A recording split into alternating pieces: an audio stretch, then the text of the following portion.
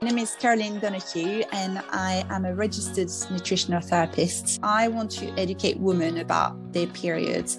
I think we don't know enough about our body and how we can be in sync with our body. So a lot of women unfortunately are suffering from what we call premenstrual syndrome. So I talk about the signs and symptoms as well of PMS, so premenstrual syndrome.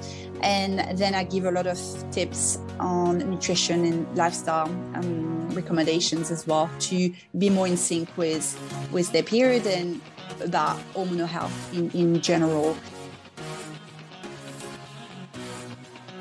My name is Camilla and I am a self-image specialist, and what I'm super passionate about is empowering people to change their self-perception, change their own perception of themselves and reimagine that huge amount of power that is already within them. My name is Fabienne Sandoval. I am a coach, I'm an author, and I also am a speaker, so I deliver workshops just like this. What is the theme for this International Women's Day 2022? The theme is Breaking the Bias. This campaign asks that you cross your arms in solidarity to call out gender bias, discrimination, and stereotyping.